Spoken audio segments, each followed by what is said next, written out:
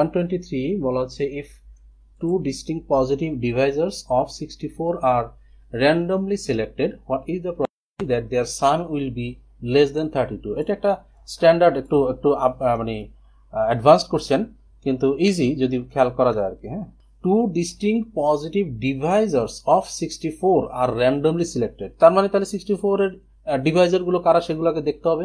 64 এর ডিভাইজার কারা বলেন? আগে 1 থেকে শুরু হবে সবসময়, 1 2 4, তারপরে 8 16 32 and 64। ঠিক আছে, কয়টা হলো? কয়টা পাওয়া গেল? 7টা। 7টা যেহেতু পাওয়া গেল, এটা কি কারেক্ট হতে পারে? মানে কোনো কনসেপ্ট বলে যে কারেক্ট হতে পারে?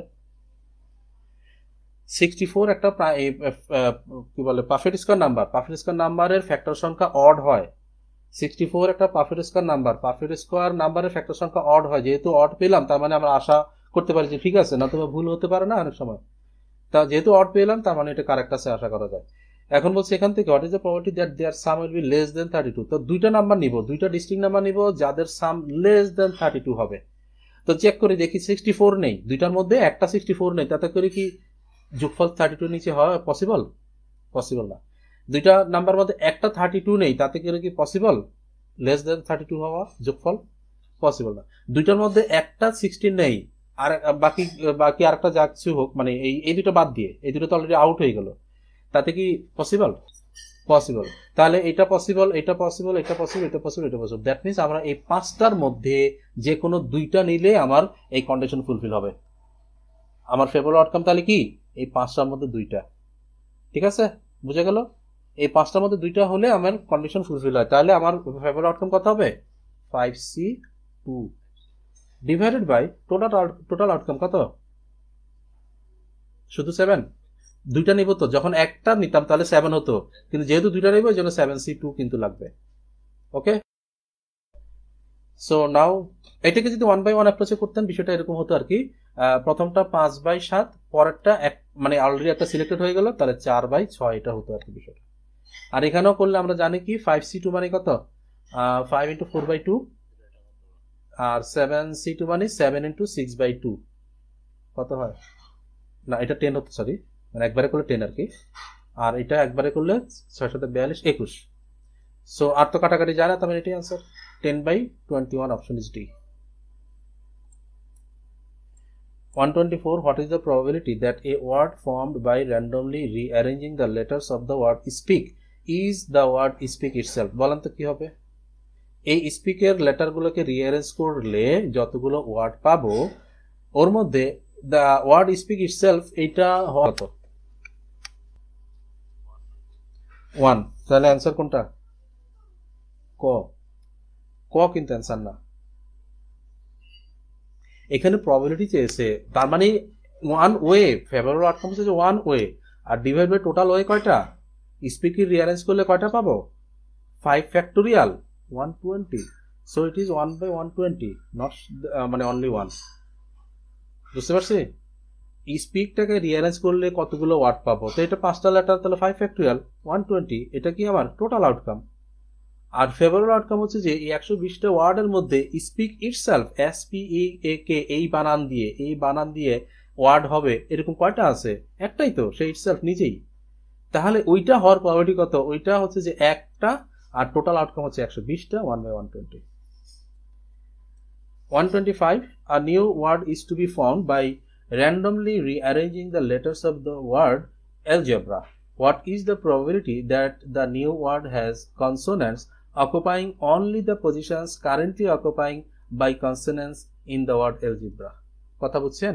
বলছে যে algebra শব্দটার মধ্যে এখন কনসোনেন্টগুলো যেভাবে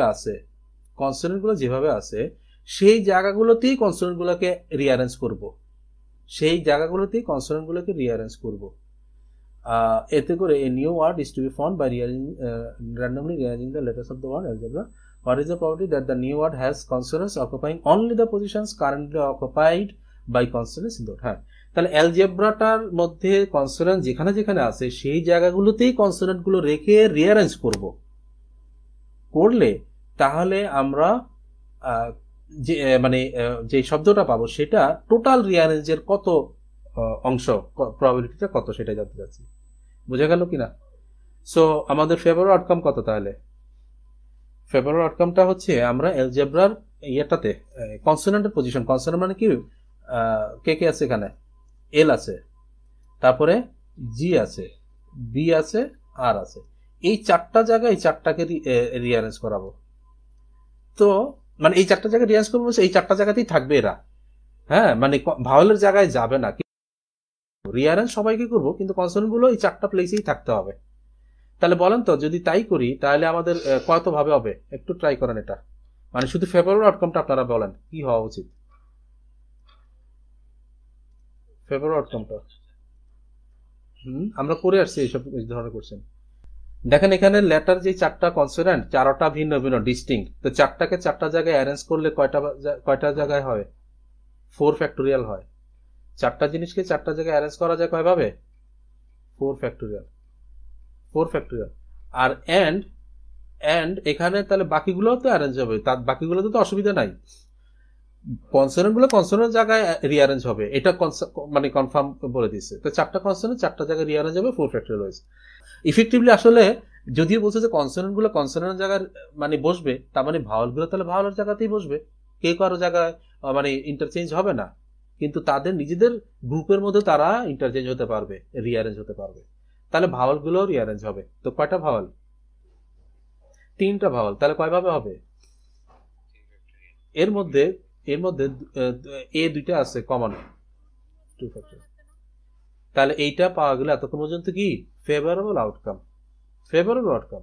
এবার divide by total outcome, total outcome কি হবে বলেন তো, টোটাল আউটকাম কি হবে, 1 2 3 4 5 6 7, 7টা 7 ফ্যাক্টোরিয়াল। কিন্তু এর মধ্যে আবার দুইটা একই জিনিস আছে, তাহলে কি করতে হয়, ডিভাইড বাই 2 ফ্যাক্টোরিয়াল। তাহলে এই হচ্ছে আমাদের অ্যান্সার।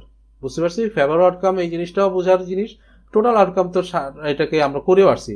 টোটাল আউটকাম এটা কোনটা এক্স্যাক্টলি, আমরা ওই যে ধরেন কিছু কোশ্চেন করছি যেমন লিডার, লিডার একটা কোশ্চেন, এটাকে রিঅ্যারেঞ্জ করা হয়েছে, আমরা করে আসছি এগুলা। ম্যাথমেটিক্স আমরা করে আসছি। সো এটা এখন কত ফাইনালি বলেন, তাহলে কি করবো আমরা, উল্টে দিতে পারি, উল্টে দিয়ে এরপরেই করি 4 ফ্যাক্টোরিয়াল, মানে পুরো কাজটা না করে আপাতত এইভাবে রাখি, 4 ফ্যাক্টোরিয়াল রাখি, আর ইন্টু 3 ফ্যাক্টোরিয়াল মানে কত 6, আর ডিভাইড বাই এখানে 2, এটাকে ঘুরাই দিলে কি হবে দেখেন, এখানে ঘুরাই দিলে 7 ফ্যাক্টোরিয়াল নিচে চলে আসবে, তাহলে 7 ইন্টু 6 ইন্টু 5 ইন্টু 4 ফ্যাক্টোরিয়াল, আর উপরে 2টা চলে যাবে। ওকে, তো 4 factorial cancel, 6 and 6 cancel, 2 and 2 cancel, finally রইল কত 1 by 5 7 35, 35। So 1 by 35 is the answer, option is ই। বুঝতে পারছি বলেন, ক্যালকুলেশন চাইলে উপরে ছোট ক্যালকুলেশন, উপরে ক্যালকুলেশন, নিচের ক্যালকুলেশন আলাদা আলাদা মানে করে অ্যান্সার করতে পারেন, কোনো অসুবিধা নেই। 126, the ratio of the number of red balls to yellow balls to green balls in an urn is 2:3:4. What is the probability that a ball chosen at random from the urn is a red ball? তো এই বল যেহেতু কোনো ঝামেলাই নাই, একটা বল যখন, তো তার মানে এবং সেটা কি হবে, রেড হবে। তাহলে রেড কয়টা আছে, 2টা, আউট অফ টোটাল কয়টা, হ্যাঁ 9টা, তাহলে 2 by 9, option is D. Question 127, a bag contains 7 white balls, 3 red balls and 2 black balls. A ball is picked, আবার a ball from the bag at random. Find the probability of picking either a white ball or a black ball. তার মানে এটা white হবে অথবা black হবে। তো white হবে, এটা কয়টা আছে হোয়াইট, 7টা, অর মানে প্লাস, ব্ল্যাক হবে কয়টা আছে, 2টা। তার মানে 7 যোগ 2 9টার যে কোনো একটা হলেই হবে। আউট অফ টোটাল আউটকাম কয়টা, 12। ঠিক আছে, এইটুকুই। হ্যাঁ, সো 9/12 মানে 3 দ্বারা ক্যান্সেল করে 3/4, 3/4, অপশন সি। যেহেতু একটা বল, হ্যাঁ, আর যদি 2টা 3টা বলার বিষয় থাকে তখন আর কি সাথে সাথে কমপ্লেক্সিটিটা বাড়ে, তো সেগুলো সামনে আসবে। Next one, A bag contains 40 marbles, 26 red ones and 14 blue ones. 2 marbles are picked at random from the bag without returning. এখানে একটা খেয়াল করার বিষয়, উইদাউট রিটার্নিং মানে তুলে আর ফেরত দেওয়া হবে না, বিকজ উইদাউট রিটার্নিং হলে এক রকমের অ্যান্সার হয়, উইথ রিটার্নিং হলে আরেক রকমের অ্যান্সার হয়। What is the probability of Peking a red marble first and then A blue marble. এখন এখানে কন্ডিশন ফিক্স করে দিয়েছে, প্রথমে রেড উঠবে অ্যান্ড দেন ব্লু উঠবে। ওকে, তাহলে প্রথমে রেড উঠবে, ফিক্স করে দিয়েছে। কত হবে? রেড কয়টা আছে? সো 26 বাই টোটাল কয়টা? 40। The first ball is red, 26 by 40, and যেহেতু এখন আরো বল তুলবো তাহলে and মানে ইনটু। এবার সেকেন্ড বলে যায়, সেকেন্ড বলটা হবে ব্লু। ব্লু কয়টা আছে? 14 ডিভাইড বাই টোটাল কয়টা? এখানে এখন 39 হবে, বিকজ উইদাউট রিটার্নিং বলা আছে, ফেরত দেওয়া হয় নাই, তাহলে টোটাল বল একটা কমে যাবে। So it is 39। 13 দুবার, 13 তিনবার, 2 দিয়ে 7 আর 20, এখানে 10। So 7 by 30, 7 by 30 option D তে আছে। 129, একটি থলিতে 6টি নীল বল, 8টি সাদা বল এবং 10টি কালো বল আছে। দৈবভাবে একটা বল তুললে সেটি সাদা না হবার সম্ভাবনা কত? একটা বল তুলবো, সাদা না হবার সম্ভাবনা, তো সাদা হবে না মানে তাহলে হয় নীল হবে নয় কালো হবে। তো নীল এবং কালো কত? 6 যোগ 10 16 ডিভাইড টোটাল আউটকাম কত? 24। সো 16 বাই 24 মানে 2 বাই 3 নাকি 2 বাই 3। একটা তুললে ঝামেলা কম, একাধিক তখনই আর কি কাজ আস্তে আস্তে বাড়তে থাকে। 130, in a box there R 8 red, 7 blue and 6 green balls. One ball is picked up randomly. What is the probability that it is neither red nor green? রেডও হবে না, গ্রিনও হবে না, তাহলে হবে কোত্থেকে? ব্লু হবে। তাহলে ব্লু আছে কয়টা? 7 ডিভাইড বাই টোটাল কয়টা? 21। সো 7 বাই 21 ক্যান্সেল হয় কত দিয়ে? 1 by 3। 131, a bag contains 2 red, 2 green and 3 blue balls. 2 balls are drawn at random. What is the probability that none of the balls drawn is blue? দুইটা বল তুলবো, কোনোটাই blue হবে না, নান is blue, তাহলে হবে কোত্থেকে? রেড এবং গ্রিন হবে। তো রেড এবং গ্রিন কয়টা আছে? এই 4টা থেকে আমরা 2টা চাচ্ছি, তাহলে কি লিখবো? 4C2, যেহেতু একাধিক এই জন্য 4C2 ডিভাইড বাই টোটাল কয়টা? 3 2 5 2 7, 7C2। সো C2 মানে হচ্ছে যে 4 ইন্টু 3 বাই 2, তো বাই 2 উপরেও ক্যান্সেল করি, নিচেও ক্যান্সেল করি, 7 ইন্টু 6। ওকে, তো এখানে 12, 6 দিয়ে কাটলে 2, so 2 by 7, 2 by 7 option C. 132, a certain bag contains 6 marbles, of which 4 are red and 2 are white in color. If Babu is to pick out 2 marbles from the bag simultaneously and at random, what is the probability that one is red and the other is white? একটা red হবে আর একটা white হবে, তাহলে কি করব? বলেন, answer বলেন, কি করব? 8 বাই 15। আচ্ছা, কিভাবে করব? হ্যাঁ, 2C1 6C2, তো ইট ইজ 8 বাই 15। আচ্ছা, এটাকে যদি আমি 1 বাই 1 অ্যাপ্রোচে করি তাহলে কি করতাম, কিভাবে হতো?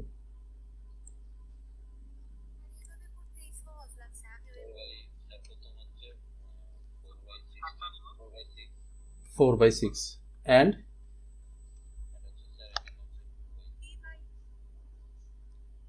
2 বাই 5, মানে একটা কমে যাবে, 2 বাই 5। হ্যাঁ, কিন্তু এখন অ্যান্সার কিন্তু এরকম হচ্ছে না, কি করতে হবে? হ্যাঁ, 2 ফ্যাক্টরিয়াল করতে হবে। কেন? রাইট, এইটা হচ্ছে খেয়াল করার বিষয়। আমি যখন বলছি প্রথমটা আমি রেড নিয়েছি, পরেরটা আমি যখন বসাইছি এখানে যে রেড এবং পরেরটা কি নিয়েছি? হোয়াইট নাকি? কিন্তু তারা কিন্তু বলে না যে প্রথমটাই রেড পরেরটাই হোয়াইট, তারা বলছে একটা রেড একটা হোয়াইট হবে। তো একটা রেড একটা হোয়াইট কি হতে পারে? রেড প্রথমে তারপর হোয়াইট, অর আগে হোয়াইট পরে রেড হতে পারে।